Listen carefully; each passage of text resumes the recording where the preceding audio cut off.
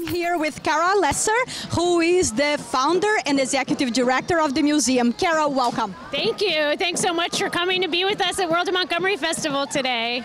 Kara, I know you have a lot of communal projects this afternoon, and one of them is this basket right here. Yeah.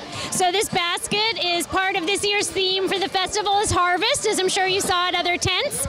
Today we wanted to take that theme and talk about the abundance in our community and celebrate all that we have here in Montgomery County, all of the rich cultural traditions. Kids have been weaving in pieces of fabric through the day to build this amazing basket, 2 baskets actually that you can see. And Kara, how about those drums that I see those kids having a lot of fun? I know they help to drill and assemble it. Right, yeah, so they built these drums on site. This is sort of a take on an African drum tradition.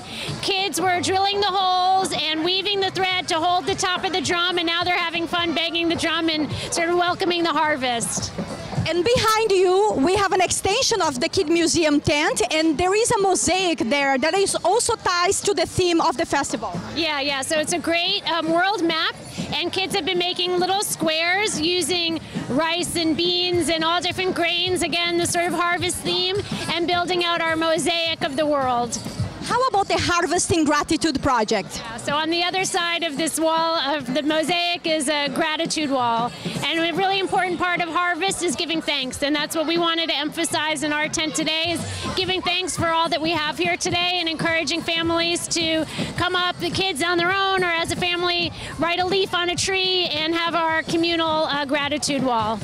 Thank you, Kara. And this is the World of Montgomery Festival.